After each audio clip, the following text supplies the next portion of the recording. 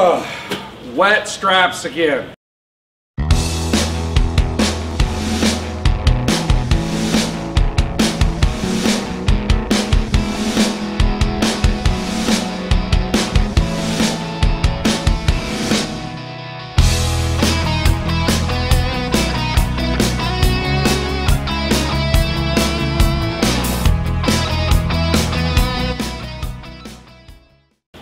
Welcome to the Warrior Woodshop. We are back outside for another one of our trailer projects. This is our deckover gooseneck that we use to pick up lumber when we help build decks, large amounts of lumber for the woodshop, or on the no school days, we have some fun with our ATVs and UTVs.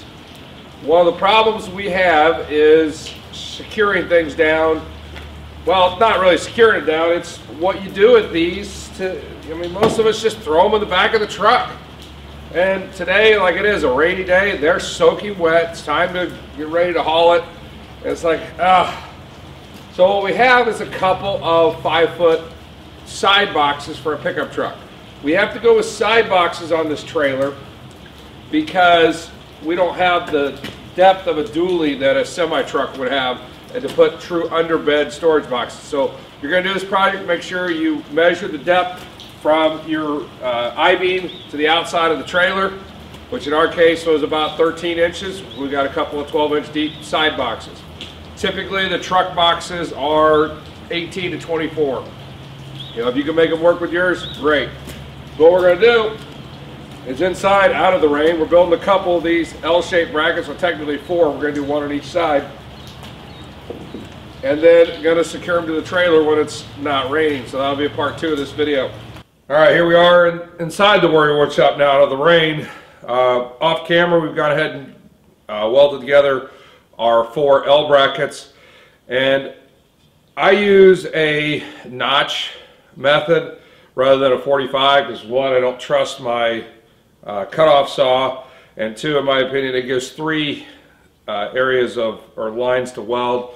So this has about 3 inches of weld line, where if it was only a 45, it'd only have 2 inches, maybe 2.5. So that's why I do that. The next thing we're going to do is take and clean up some of those welds, but also take this 1/8 inch and literally make a diagonal brace.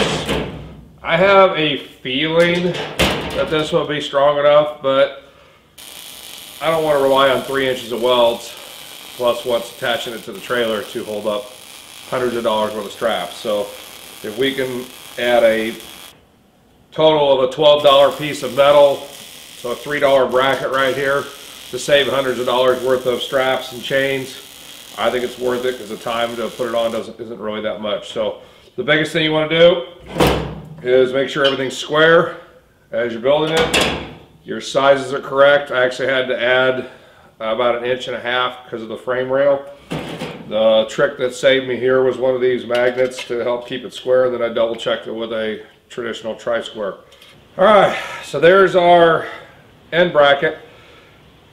We're going to do one more thing to give us a little bit more of assurance that we're not going to lose our box.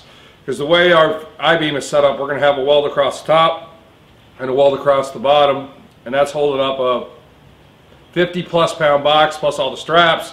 So probably a couple 100 pounds or more of stuff that's worth hundreds of dollars. So probable isn't enough of a guarantee for me. I want to increase my odds. And what we're going to do is take a piece of angle iron at the appropriate height, weld it all the way underneath the I-beam, weld it to both these pieces. The situation we're running into is our strap is now 1/8 of an inch further out. I could do a bunch of notching on here, but since we have some scrap of the strap left over, I'm just picking a 3-inch piece. I'm going to weld it there so that way when this goes on there, everything's set straight and square. Makes it the L brackets from angling out or not fitting properly. So let me get that part done, and then we'll have to call it quits for the day because at that point it'll be ready to paint and the rain doesn't seem to be letting up. So let's get this part done and we'll come back when it's not raining outside and after the paint's dry.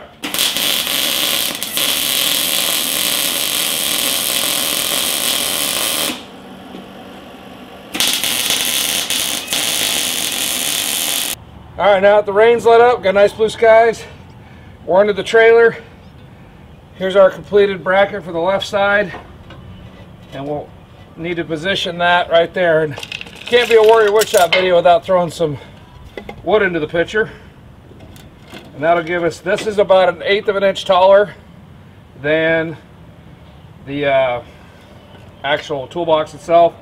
The other thing we're going to do is make sure it's square, and then I'll show you a couple tricks. So right now what we're going to do is take some paint off, and I'll come back, that way we've got something to weld to.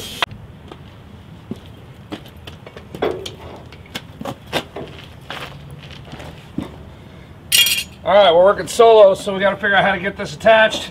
So I got scrap of that angle iron that I just built the thing out of, the bracket, and we're going to hang this temporarily flush with the front. That then allows me to take a second vice grip clamp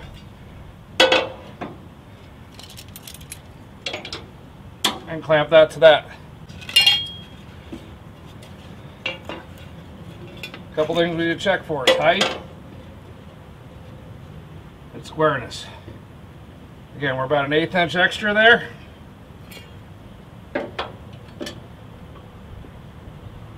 And square.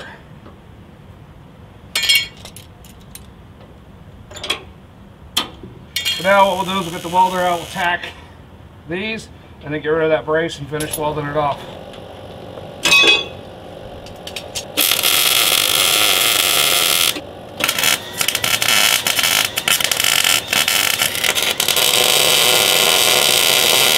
Here's where that spacer comes in. It keeps everything lined up there. And that way that can be squared up, flushed up with the back.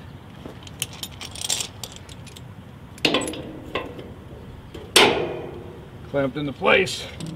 That's square. The box is able to be removed if it needed to be. And let's get that welded into place. Warrior Woodshop alum Jake, who helped us out on the fifth wheel camper to utility trailer project, is back to help us with some of the welding on this project.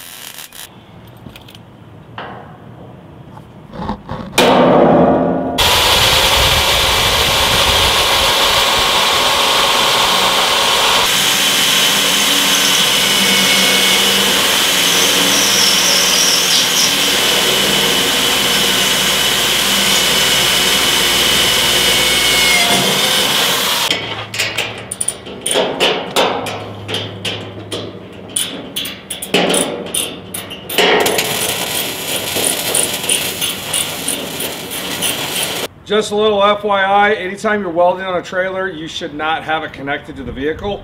The ground of the high arc welder will go through the vehicle's battery. If you're welding on a camper slash toy hauler that has a battery, make sure you disconnect it.